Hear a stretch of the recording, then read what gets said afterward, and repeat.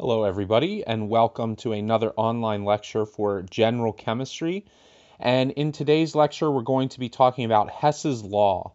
And Hess's Law is one of two major ways we learn how to solve for enthalpy, which is delta H, when we are in General Chemistry 1. Now there's a couple other ways we can solve for enthalpy that we'll learn in General Chemistry 2, but for right now it's Hess's Law and standard enthalpy formations. And Hess's Law is the one we're going to take a look at today. So let's go ahead and get started with Hess's Law.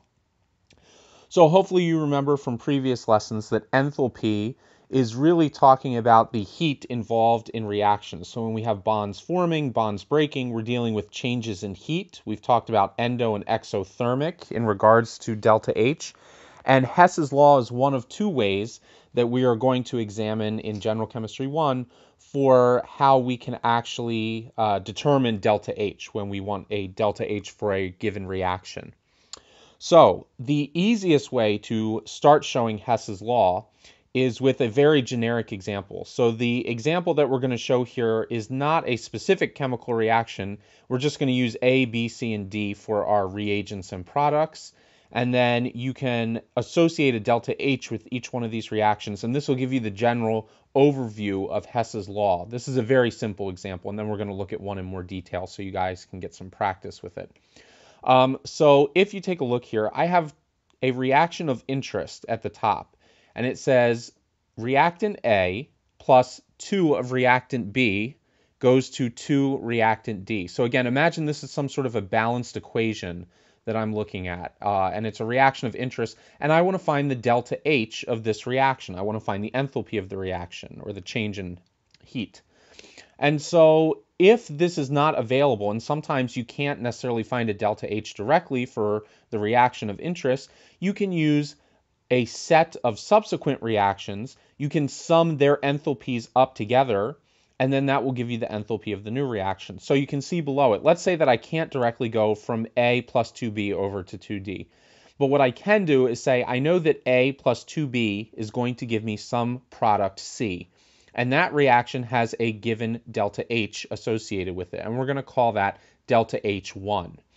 And then we're going to say I also know that C will decompose into 2 moles of D, and that given reaction is going to have a delta H that we'll refer to as delta H2.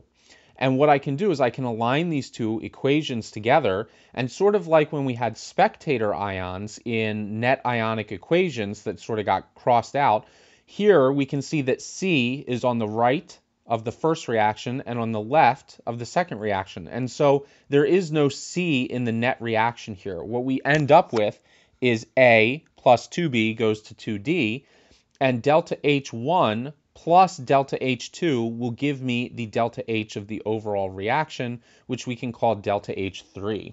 And so delta H3 is the delta H of the reaction of interest, but the way that I get to it is by summing through several sub-reactions, and I end up with the final reaction of interest as well as the final delta H of interest. So hopefully that makes sense in this again, simple generic example. So let's go ahead and look at a real example in just a minute. But there's 3 things that I want to point out that become important when we're doing Hess's Law. So it's important you know these before you try a real example. Sometimes in the previous example, everything aligned perfectly. So I was able to cross out what I needed, sum everything together, and we were at the final reaction of interest. But there are several things you may need to do sometimes in order to get your reaction of interest out of the sub-reactions. And you're allowed to manipulate these reactions. So keep several things in mind while you're performing Hess's Law manipulations. And you'll see what I mean as we go through this. Okay? Number 1, any compound found on the right side of one equation and the left side of the other equation can cancel out in a 1-to-1 ratio. So that means, just like C was in the previous example, I found 1 mole of C on the right and then 1 mole of C on the left, and so they could cancel out with each other in a 1-to-1 ratio. Now, that's number 1, and that one we saw. Number 2, you can multiply through with your equation. So if you multiply through any equation, you must also multiply through the delta H by that value. So let's say, for instance, that I only have 1 C on the right-hand side of the reaction, but I have 2 C's on the next reaction on the left-hand side. I would need to multiply my first reaction through by 2 in order to get the moles of C to match in a mole-to-mole ratio. And so when I do that, if I'm going to multiply through by 2, I'm also going to need to multiply everything through by 2, which includes doubling or multiplying by 2 for my delta H when I get to that point. Okay, so make sure if you're going to multiply through, which does occur fairly often, that you're also multiplying through on your delta H when it gets summed into the final delta H equation. And number 3, if a chemical equation needs to be reversed, the sign on delta H should also be reversed. So in other words, if I have a reaction and I need to flip it so that 2 things will cancel out in the reaction above, right? If I flip my reaction, I'm also flipping the entire process, and so the sign on my delta H should flip. So anything that's endothermic becomes exothermic if I flip the equation, and anything that becomes exothermic would become endothermic if I flip the equation. So again, I'm not really flipping anything with the numbers, but I am flipping the positive or negative that gets associated with that number if I'm flipping the reaction. Okay, so those are the 3 major things. You can cancel out on the left and the right. You need to multiply through if you're going to do that for the delta H as well. And then if I'm going to flip any of the equations, I need to make sure that when I do flip it, I'm also going to flip the sign associated with the enthalpy for that equation. All right, so hopefully those make sense. I'm going to bring up an example here. And after we go through this example, I'm going to give you guys a practice one, and then I'll put the answers up like normal. So let's take a look at this equation here. So I have an equation of interest at the top, and it is 3 moles of solid carbon plus 4 moles of H2 gas are going to go to C3H8 gas, which is propane gas, the type of gas you would find in a camping stove. Okay, so solid carbon and hydrogen gas produce propane gas. That's the equation of interest here. So this is the equation I want to target. This is the one I want to find the delta H for. Now, what I'm going to do is use several reactions that have known delta H's in order to obtain my reaction of interest that's at the top here. So let's take a look at these 3. I have propane gas plus 5 moles of oxygen going over to 3 moles of carbon dioxide plus 4 moles of water vapor. It's H2O gas. That has a delta H associated with it of minus 2043 kilojoules. Okay, the second equation, solid carbon plus oxygen gas, is going to go to carbon dioxide gas. This has a delta H of minus 393.5 kilojoules. And then finally, my third equation, 2 moles of hydrogen gas plus a mole of oxygen gas goes to 2 moles of water vapor, a delta H of minus 483.6 kilojoules. So the question is, you have all this stuff. It looks a little overwhelming. Where do you start with this? Well, the way that I like to start is just how I balance my equations. I go up to my reaction of interest and I say, what is the first thing I need to target here?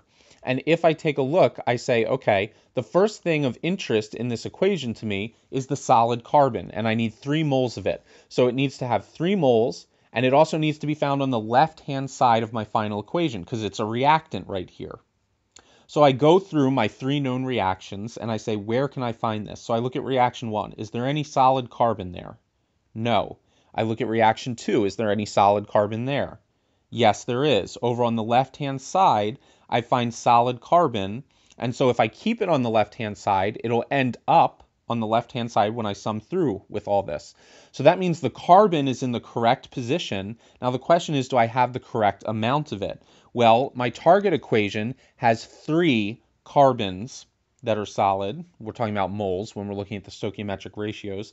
And down here, when I look at this one, I only have 1. So I need to multiply through by 3 in order to get 3 carbons in the final reaction. And if I'm going to multiply by 3, I need to multiply this delta H by 3. And so I'm going to put 3 times negative 393.5. And if you solve for that, you find that that is equal to negative 1,181 kilojoules. Okay. So once we have that, we need to go to the next one. So I have the carbon set. Now I need to find hydrogen gas. So again, I move down through each of the individual equations looking for hydrogen gas, and I'm going to want it on a reactant side. So I look at the first equation, no hydrogen gas. I look at the second equation, no hydrogen gas. But I get to the third equation, I find hydrogen gas, and I find it on the left-hand side of the equation here. That's perfect because my hydrogen gas needs to be a reactant in the final equation. It needs to be on the left-hand side. And so I take a look at this and I say, is it the correct amount? Well, in the target equation, I need 4 moles of that hydrogen gas. I only have 2 moles when I look at this subreaction here. So when I get ready to solve this subreaction, I'm going to need to multiply through by 2 because that'll give me a total of 4. So if I multiply through by 2, I'm going to take this equation, multiply everything, all the reactants, all the products through by 2, and I also have to multiply my delta H through by 2. And so I'm going to take 2 times the negative 483.6, and that's going to come out to negative 967.2. And so now that hydrogen should be set up in the final equation. And the last thing I need to go in and find is the propane gas. And the propane gas needs to be a product. So I go through my reactions like I've been doing. I get to reaction 1 and I already find the propane gas. But this time it's on the left-hand side and I need it on a right-hand side. It has to end up as a product, not a reactant. So what I need to do here is flip this equation. So I'm going to flip it, and then that's also going to flip the sign on the delta H. It does not change the value of delta H, but it changes the sign associated with that delta H value. So we take this, and instead of negative 2043, it becomes positive 2043. And now I have a mole of propane on the product side. Now, do I have the proper amount? Yes, because if I look at my target equation, I have 1 mole of the propane, and I now have 1 mole of propane down at the bottom of this flipped reaction over on the product side. So it's perfect. It's all set up. After all that work, we can finally go through and we can sum all of these up. We can get rid of anything that can cancel out, and we will sum together all the delta H's. So if we set that up, let's set up what we have here, including all the new signs, all the manipulations. This is what we would end up with.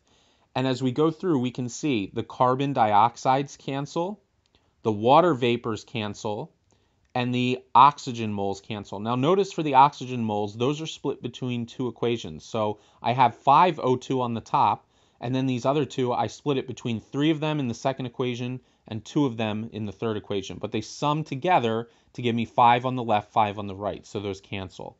So I go through. If I sum all this up, I'm going to say all of those cancel, and I get my target reaction. 3 carbon plus 4 hydrogen gas goes to 1 mole of the propane, and that makes sense if I add all these and sum this together. And then if I sum all the delta H's together, I'm taking positive 2043 plus a negative 1181 plus a negative 967.2. And so what I net when I finish that is negative 105 kilojoules. And so that is the delta H of my target reaction. I have now solved delta H for the original reaction of interest through a series of subreactions. Okay, so if you're having trouble with this, rewind the video, go through and look at each of those individual manipulations and how we did that. So there's a couple examples. We have the canceling, we have the multiplying through of some of these, and we also have that last one we did, we reversed the equation and changed the sign. Okay, so this is how you would do this one. So I'm going to flash an example up on the screen here. So here it is. This is your target equation. Here are the sub-equations that you have to work with.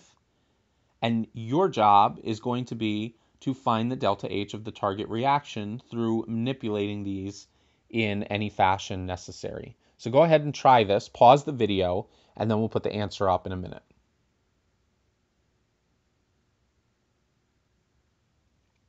Okay, welcome back. So this again was our problem that we had here. So what I'm going to do now is next to it, I'm going to flash up the answer. And the answer is basically going to be what needed to happen to each of these reactions. So here is what you needed to do for each of these reactions. Hopefully this is what you got. If you performed this correctly, then all of these should cancel out, and you should end up with your target delta H value, which is right here. So hopefully this made sense. If you have any trouble, feel free to leave comments in the comments section. Other than that, thank you very much for watching. I hope this video was helpful in your learning process. Please remember to like, comment, and subscribe for all the latest updates, and I will see you guys for the next video where we will be discussing the standard enthalpy formations.